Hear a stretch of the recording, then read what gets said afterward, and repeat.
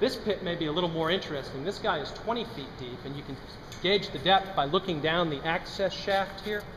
So it's quite a ways down, probably more so than you would think just walking by it.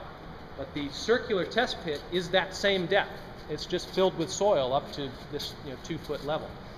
So what we can do here is we can maybe inject water at different levels. There are lots of options, but inject water at different levels, pull water out at different levels, have different layers of soil. We could have pollution buried at a certain level and see if we can extract that pollution with some sort of drilling technology. We could. Soil looks like sand, so you soil. So soil would be any sand or clay or any. There are different types of soil is kind of the generic term, at least in engineering. Is this permanently here, or does it it gets removed and replaced as needed. So it happens to be sand at this point, but it in some cases would be clay or all types of soil, depending on the problem and the research you're doing.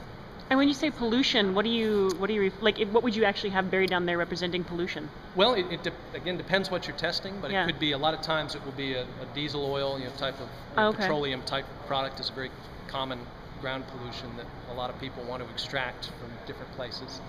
So there could be pockets of that placed in here. In this case, there's not. Can you shake this? This cannot be shaken, but what we can do is we can bring in a pile driving rig, and you could drive a small pile into this pit. It's deep enough to make that happen. So this is kind of a whole other world. This isn't really my specialty at all. I'm more of a structures guy.